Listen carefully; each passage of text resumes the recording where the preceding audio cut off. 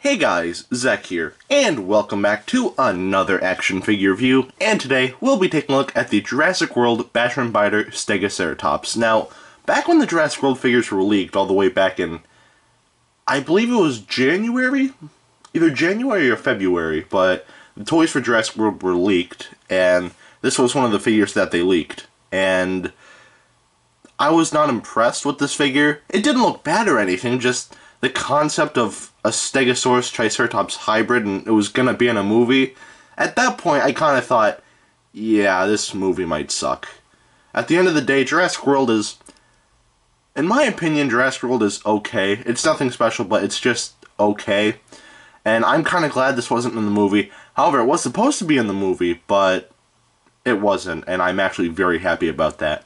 But the figure itself is actually not bad. In fact, I'd even say it's, one of my favorites out of the whole Jurassic World line, but yeah. Anyway, let's take a closer look. Starting off with the paint on this figure. And the paint on this figure is, to be fair, it's not too bad.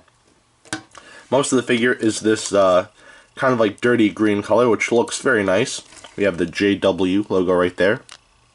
I don't know if you can see that, but yeah, it's right there. We have the Dino Damage, which is red with bits of bone in there, and it's not as bad as on this figure. I mean, don't get me wrong, like, I'd rather not have the Dino Damage at all, but at the same time, it doesn't look as bad as the Ankylosaurus, so yeah, I can live with that. We have the same coloring of the JW logo right here on the dorsal plates. Not on the insides, though, just the outer sides. The horns are orange, as well as the beak and bits of the crest here, as well as the smaller horns on the crest here.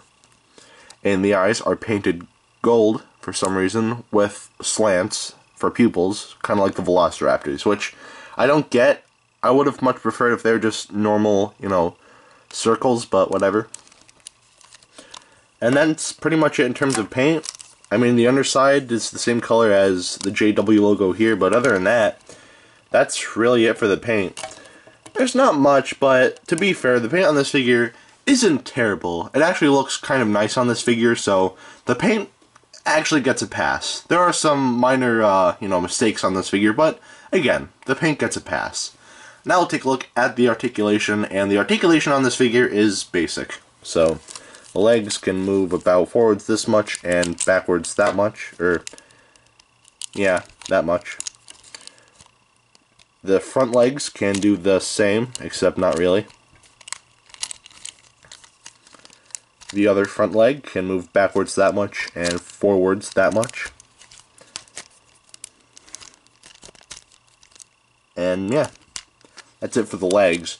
For the tail here, if you move it from side to side, then the Stegoceratops will do its head thing, which isn't too bad. It actually feels smooth, and I like how this feels, but yeah. So that feels nice. But pushing it downwards, and the head can come out like a turtle, which, again, I don't get why, but okay. I mean, alright, I guess it's supposed to be like ramming into something, but at the same time, it just looks more like a turtle, and I'm not really the biggest fan of this. But, yeah, it's not as weird as the Ankylosaurus, but it's still kind of weird. And that's pretty much it for the articulation on this figure. It's not bad, it's just basic, so it gets a pass and a half. Now we'll take a look at the sculpt, and the sculpt on this figure is, again, it's not bad. Even though this is a hybrid, like a stupid Stegosaurus Triceratops hybrid, the sculpt isn't bad. There are some things that I don't necessarily like. The Dino Damage, even though I said it didn't look too bad earlier, I would still prefer if it was gone, but yeah, that's one thing I don't like about the sculpt.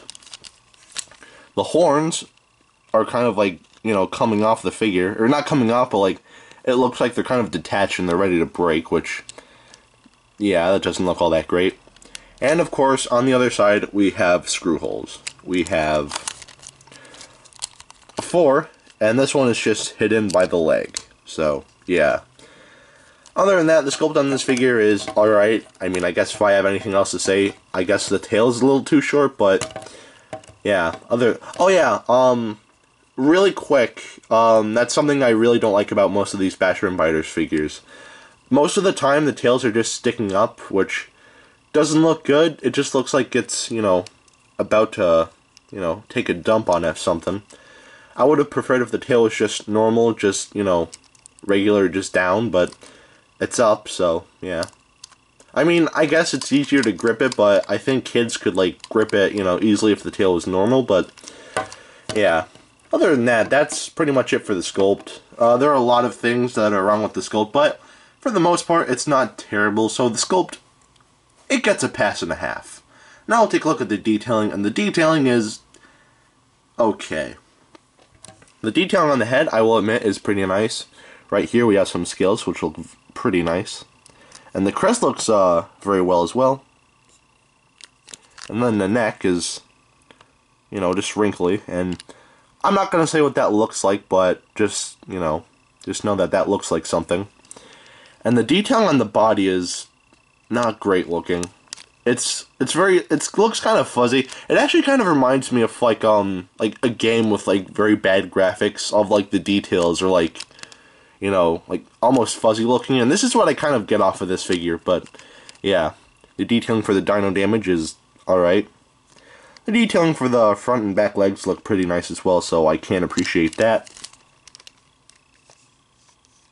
But yeah, the dorsal plates are detailed fairly well. Not great, but just okay. So yeah. Going to the tail, we have more creases, which look okay.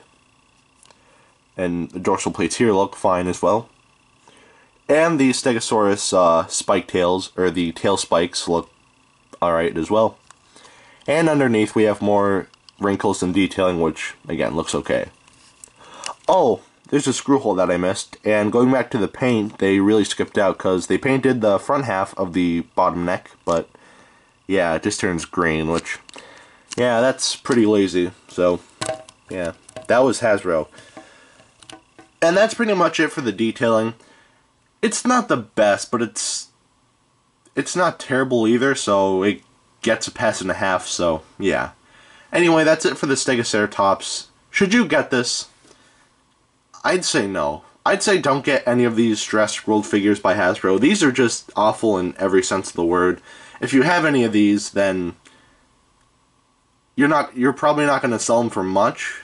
Someone out there might sell them for like a good chunk, and someone might buy them, but yeah, don't waste your money on these. These aren't good. And I know I've said in a previous video, I could say so many things about Hasbro. The scaling is off, everything about their figures are just terrible, but the thing is, I really can't complain too much because, you know, Mattel owns the rights right now, so, yeah.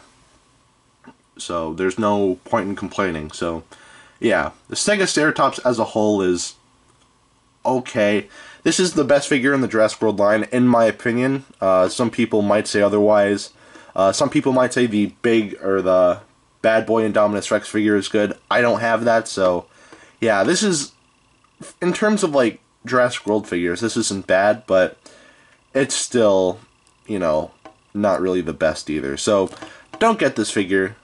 And if you want to know how big this figure is, here he is next to Dr. Billy Grant. You can get this figure for, alright, I don't know how much this figure is, but if you can get this figure for $1, then maybe, but don't pay any more than $1. This figure is just gross. But, yeah. Anyway, that is it for today. Have a great rest of your week, and I will see you in the next video. Peace, Zek out.